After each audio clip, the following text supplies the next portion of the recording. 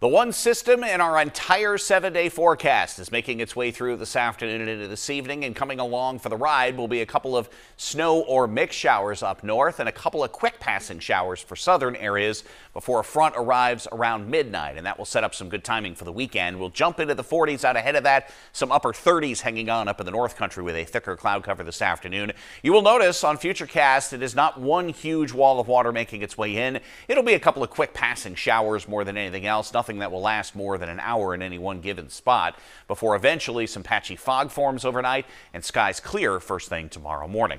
Breeze out of the west tomorrow, gusting over 20 miles an hour. Temperatures will be up into the 40s. Winds turn to the cooler northwesterly direction for Sunday. Will likely ring out some snow showers up through the White Mountains and the Great North Woods. Otherwise, a really pleasant weather pattern setting up for the first half of next week, which times out with the first days of spring.